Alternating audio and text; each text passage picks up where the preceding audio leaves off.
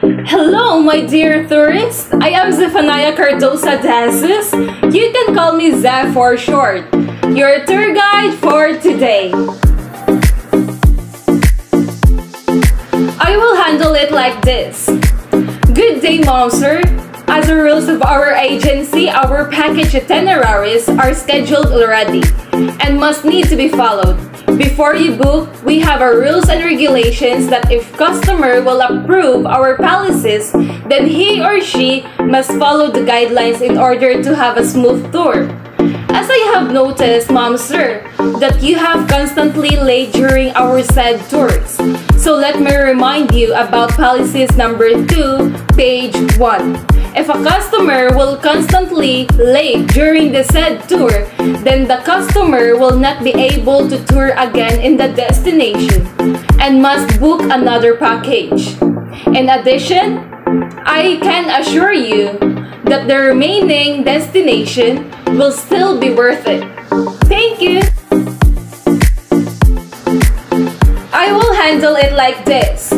I value the religion. Islam culture is one of the important culture in historically Islamic people. Islam is originated and has developed in an Arab culture. And I do believe those Arab Muslim societies and other Muslims have cultural affinities to every society. Has preserved its characteristic. It is the same those Filipino culture we believe in.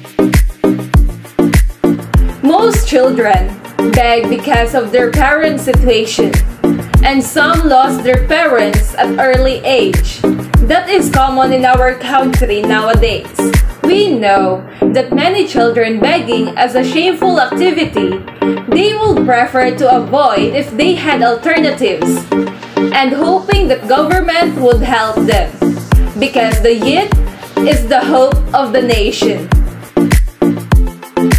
When I was young, to only believe that man and woman only do oath in front of the God's house. And then I realized that Jesus never said one word against homosexuality. And all of his teachings, Jesus never judged one of us.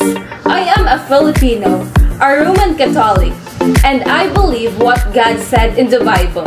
And the Bible never mentioned or condemned the concept we call same-sex marriage. And I agree.